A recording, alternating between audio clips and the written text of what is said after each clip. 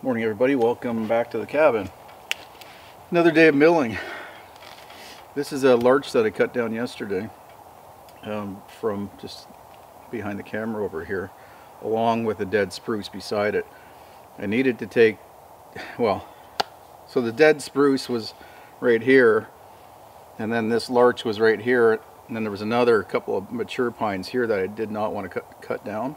In order to get this spruce out, it wasn't going to fall unless this one was taken.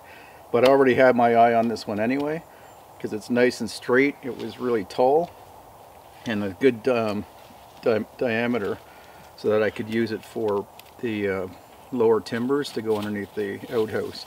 And then the upper section can be used for the bottom quarters of the log cabin. So this would be too big, like for the cabin. This is what, 15 after the bark. Well, that's the end I'm going to use, yeah. So from there up will be the cabin log. What's this end though?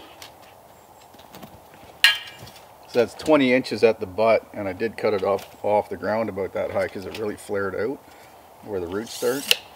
So what did I say? 15 inches there. What I'm trying to get, I'll have to figure it out. It doesn't have to be like a number one with perfectly square edges, but I need 4 6x6s. Or 6x8s out of this, depending on, well, I won't get 8s, no, so 6x6s. We'll see. I want 4 6x6s out of it so that I can get all 4 sides of the foundation of the outhouse. A larch is a lot more rot resistant than most of the other woods. Other than cedar, cedar would be the only trees that I have here that are more rot resistant, but they're not as strong and structural as the larch. So I'm going to give it a shot with this mill. The mill's only a 29 inch. So there's enough clearance, but not tons.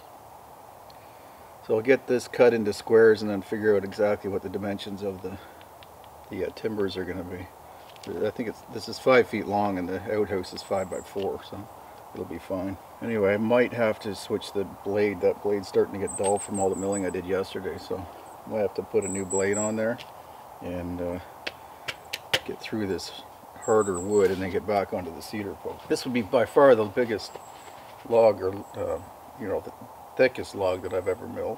You know, I'm not sponsored by this mill company. I bought it last year. They did give me a bit of a break on it, but mostly because this was a demo.